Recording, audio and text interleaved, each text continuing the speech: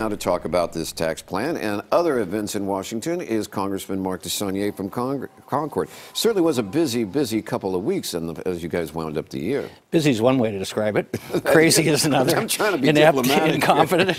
That would be a first. The tax bill. You voted no. Why?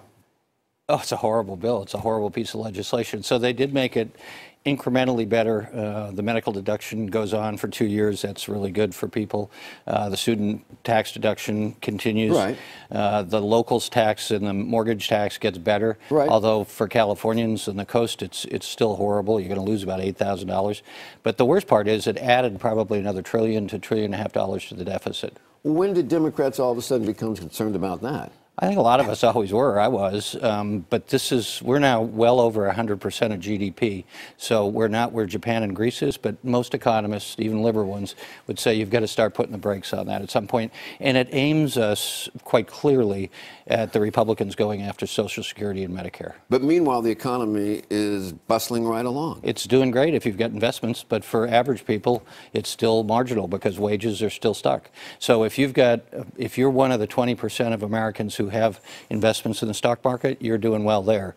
But for the people who pay their bills by wages, they're not doing so well. And that's the dichotomy we have here, is that Trump was supposed to help those people, and he's not. Clearly doesn't care about them.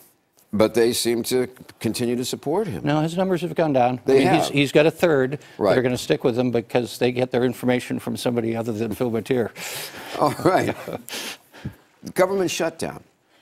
Your vote on that? I voted against the continuing resolution. I voted for disaster release. So there were two. They get complicated because of the maneuvering, the political maneuvering.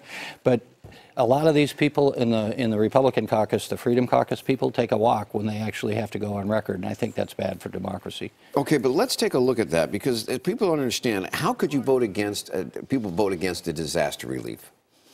Well, I voted for it. Right, but other Democrats in the Bay Area, I'm just asking, theoretically, is it because people loaded up with so many other things? Is that the reason? No, I think it was more, and I could have voted no for it. A lot of my colleagues in the Bay Area did. Because there wasn't enough in there for California, there wasn't enough in there particularly for Puerto Rico and the Virgin Islands, so it's very prejudicial in my view. It's loaded up for Republican areas and it's backloaded for Democratic areas. So when you come to disaster release, that shouldn't be a partisan issue. It should be the United States Congress responding to the disaster for everybody, whether you live in a blue state or a red state. How do you, as a politician, I'm just wondering the vulnerability I'm a public servant. I'm sorry, as a public servant. How would you, as a public servant, go back to your constituents and say, I voted against disaster relief for California, and wait, because it wasn't enough?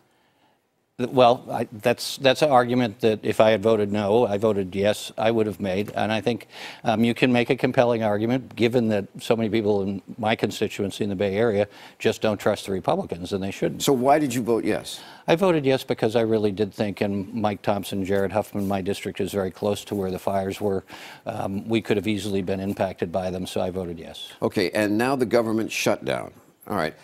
How much of that is real and how much of that is posturing? Because we always have these shutdowns. They're posturing, but it's bad public policy. You should do budgeting for the full fiscal year, and all the departments then know. Now you're running a department or division somewhere here in San Francisco or all around the country, and you're trying to anticipate what your budget's going to be for the next year. You would never do that in the private sector. I mean, you anticipate, but you have a projection. In this case, we don't know because Congress is dysfunctional.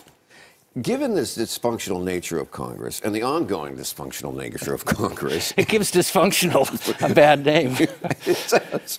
But how do we survive? How do we keep rolling? Every day the lights come on.